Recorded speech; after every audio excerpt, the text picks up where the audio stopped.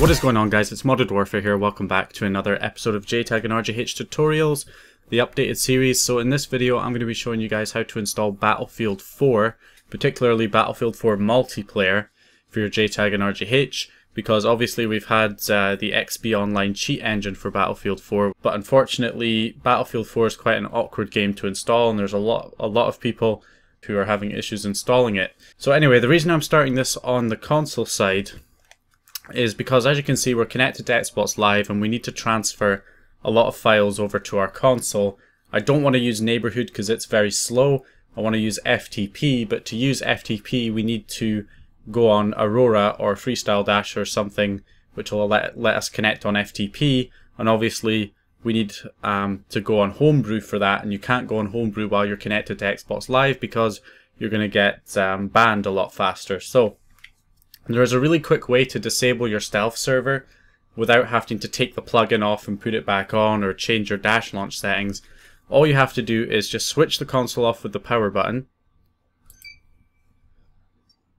and then when you turn it back on you want to press the power button, and then about a second afterwards press the eject button. So power button, then eject button. Okay, that was a couple of seconds, but that's what you want to do. Hit the power button, wait a couple of seconds, then press the eject button, and that will trigger dash launch to disable your stealth server plugin, which is a pretty cool feature. And because the stealth server plugin will be disabled, you won't be connecting to Xbox Live, so it'll be safe to go on Aurora and go on your homebrew applications. And then when you want to go back on the stealth server, you just have to restart your console and it will reconnect to the stealth server. So really quick way of switching between offline and online if you just use this little tactic. And as you can see, we are offline and we've got the normal Xbox Live guide, the normal Xbox guide, not the XBO guide, so you can see that the stealth server has been fully disabled. So all I'm going to do is hop onto XEX menu and then head over to Aurora so that I can connect through FTP. So we'll head to the hard drive, Homebrew, and Aurora, aurora.xex. Okay, so now we can move over to the computer and I'll show you guys how to install Battlefield 4. Okay, so here we are on the computer. Now you're going to need Xbox Image Browser or 360MP and ISO to God, which will be linked in the description. You can also, again, you can use Neighborhood if you want for transferring the files, but it will be a lot slower and you'll get not responding issues as well. So it's definitely better to use FTP if you can, or transfer over using an external hard drive or large USB stick. Okay, so head over to Google and search for BF4 Xbox 360 ISO download. Top one right here from downloadgamexbox.com will be fine. Personally, I would pick the mirror links because they are Google Drive links. And really all you want is disk 1. So this is disk 1 and disk 2. So if we go over here, you can see that's part for disk 1, that's a part for disk 2. The only one you need if you're just looking for multiplayer is disk 1. You don't need to worry about disk 2. Okay, so download all the parts. So you want to download all the parts for disk 1 and just right click on part 1 and extract here, or extract to a folder. So I extracted them already to a BF4 folder here. So in here we've got our .iso file, and there's two things you're going to need to do here, which is why it's a bit different from installing on, just how you would normally install a game. First of all, if you don't install it as games on demand format, you run into lots of issues where you search for a multiplayer match and the game freezes. Or it just says insert the other disk. You get issues like that, so we need to actually convert it to games on demand version, and I don't recommend doing this for any other game because it makes it hard to modify game files for other games when you've got it in games on demand format. But for Battlefield 4, this is the most stable way of getting the game running properly and being able to get into multiplayer and use the game normally, is to convert it to games on demand version. But first we need to extract the HD content pack from the .iso. Very simple. All you do is open up Xbox Image Browser, go to File, Open Image File, then locate your .iso file for the game, open it up, And you'll know you have disk 1 because disk 1 contains a content folder. That's how you know you have the right disk. If it does not contain a content folder, then you have downloaded the wrong ISO. You've downloaded disk 2, you're supposed to download disk 1. So all you need to do is right click on content and click extract, and I'm just going to extract it to my BF4 directory. Okay, so once it extracts, you can go ahead and check. So we've got content, folder with all the zeros. This is the title ID of the game, and then you've got this folder with the 2 at the end, and this is our HD content pack that needs to be installed on the console. Now also, before we install it to the console, we will convert the ISO to God format. So to do that, you want to open up ISO to God, run the .exe. You need to make sure this xextool.exe is in the same folder as well. It comes with ISO to God. So what you want to do is open this tool up and click Add ISO. Click Browse Image Location. And again, you just want to open up the disk1.iso. Then click Output Location. And for the output location, you want to put it just inside this content folder, just in this folder here, 454109BA, the same place you basically put the HD contents for the game as well. So we're going to put it to that same title ID folder. And then for the temporary location, hopefully if I untick Save Rebuilt ISO Image, I might not need to add a temporary location. Let's see, Add ISO. Are you sure you want to discard? Yes, okay. Oh, I still need to, okay, never mind. I still need to put in a temporary location. So we'll just select the Battlefield 4 directory as our temporary location and click Add ISO. Yes, and then go ahead and convert. And that will start converting the game into Games on Demand format, which is basically like the marketplace version of the game. This is how a game would look. This is the kind of format you would find a game in if you downloaded it from the Xbox Live Marketplace rather than downloading it as an ISO. And I actually have videos on how to convert a game from a marketplace version, a Games on Demand, back to an ISO version as well. So I might link that video, if I remember, in the cards at the top right hand corner of the screen, and maybe in the description as well. Okay, so here we go. It's at the last step now. There it is, finished. So 4 minutes, took a bit longer than I thought, but it's finished. So once it finishes, you can close out of ISO to God. So like I said, I put this incorrectly. So this folder here with 7 in the middle, we're just going to cut this folder and paste it in here next to the 2. This folder with the 2 at the end, and then we can just get rid of this. So this is the structure. You want content, the folder with all the zeros, and then you want your title ID folder of the game, and then in there you want your HD content pack, which is in this folder, and of course your Games on Demand version of Disk 1, which is in this folder. So that is the structure that you want right there. Now all we have to do is copy this over to the console now. So of course you can do it in Neighborhood if you want, but that's going to be slow. I would recommend using FileZilla if you can, because that'll be a bit faster. So we're going to go ahead and put in our IP address of our console, and then Xbox FTP as the username, Xbox FTP as the password, port 21. Of course, that is the default password, username and password for Aurora FTP. For Freestyle Dash, it's just Xbox and Xbox for the password. And of course, if you've changed it to something custom, then you'll know what the username and password is.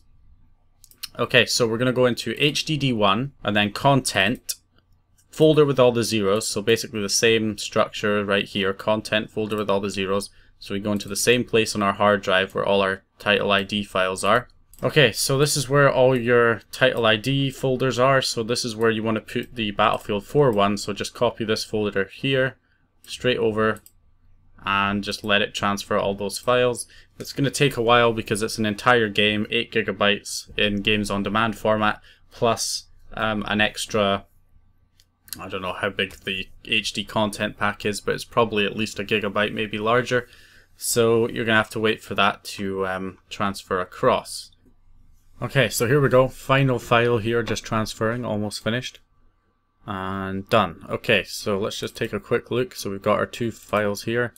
There's our HD content, there's our Games on Demand version. Now you can't run the Games on Demand version from Neighborhood or anything like that because there's no XEX file to launch.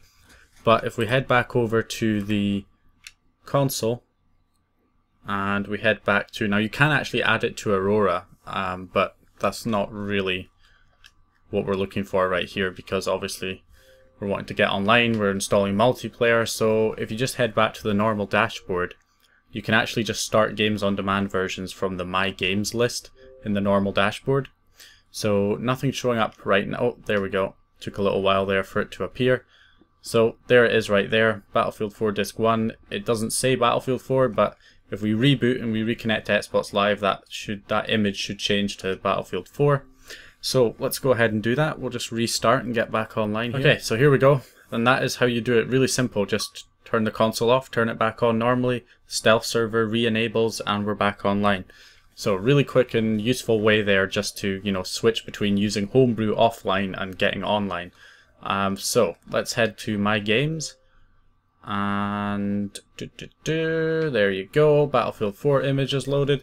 So all we have to do is start the game now. And of course, if it's the first time launching, we'll get our title update. There it is.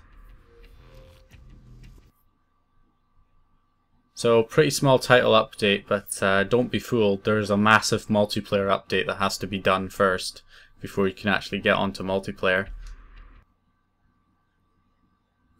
Plus, when you initially start Battlefield 4, you need to make an Origin account, but all you have to do is enter a password twice and then click confirm. Doesn't take long. I think I've already done it on this account, so it probably won't pop up for me. Okay, so then you'll get game update available, just say yes. And that'll be the multiplayer update, which is pretty large. It's over a gigabyte, 1.45 gigs. So confirm purchase, it's free, and it'll start downloading to your hard drive. There we go. Okay, so once the update finishes downloading, it'll ask you to reboot the console, or not the console, just the game. Just reboot the game. You should get a message box that pops up saying the update's been applied, please restart now or something like that. So I'm not sure if it's going to let me... Yeah, okay, I haven't done it yet, I need to restart. So we'll just go back to dashboard and relaunch the game. There we go. So there's our notification that the Battlefield 4 cheats have been loaded, XBOnline. So we go to hard drive. So as soon as you get that notification, you know that your game is pretty much fully up to date. Because I don't think the cheats load unless you have like the latest title update and latest game update added to your the game. So let's head to multiplayer. We'll do server browser. There's all our games popping up here. So we'll just join this team deathmatch game on Gormud Railway. Hopefully it's not... Yeah, so okay, it's running. So there you go, you can see it's working. Now if we tried to install this not games on demand version, it would probably crash right about now. When you try and go into a multiplayer match, it tends to just fatal crash the console, which is why you should install it in this way. Either that or it'll ask you to put in like the multiplayer disc, even though we're already running the multiplayer disc. So you get kind of these weird issues with this game if you don't install it as games on demand. Oh, okay, game just changed. Just want to get into a game here so we can see that it works. Okay, I think we're here. Yes, there we go. Ready up. Deploy, okay. Finally, so we can open the menu with up and right stick. And there we go, we have got everything working. So turn aimbot on, turn all this stuff on. ESP, let's go 3D ESP. I'll turn all the ESPs on. Simple mods, advanced mods, all players. Okay, so when you're not using unfair aimbot, you want to keep this visibility check on, but when you are using unfair aimbot, you want visibility check off in order for it to be most effective. There we go. As you can see, teleport to crosshair. All kinds of crazy stuff going on here. Oh, there we go. Got some kills there. What was that? Multi-kill? There's another guy there, dead. I mean, these cheats are ridiculous. I'm not gonna actually... I mean, I could I get distracted and I start playing for way too long, shooting through walls, getting kills. It's ridiculous. So anyway, that is how you install Battlefield 4. And don't forget that if you have ApparitionNet Studio, that you can get a free 1-week trial of XBOnline, which will give you a chance to try out these cheats. And now, if you didn't know how to install Battlefield 4 before, well, now you know how to install Battlefield 4. So, hope you guys enjoyed the video. If you did, go ahead and leave a like and subscribe, and I will hopefully see you guys in the next video.